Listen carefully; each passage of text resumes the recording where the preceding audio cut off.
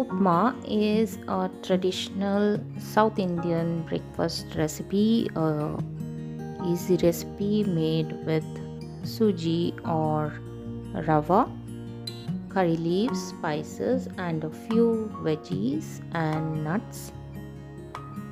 A perfect upma is non-sticky and fluffy. I have kept the recipe very healthy. The recipe includes just 1 tablespoon of oil.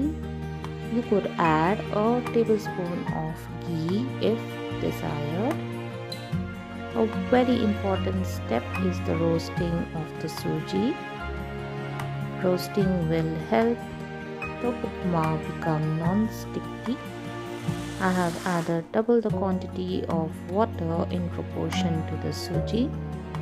So let's get started.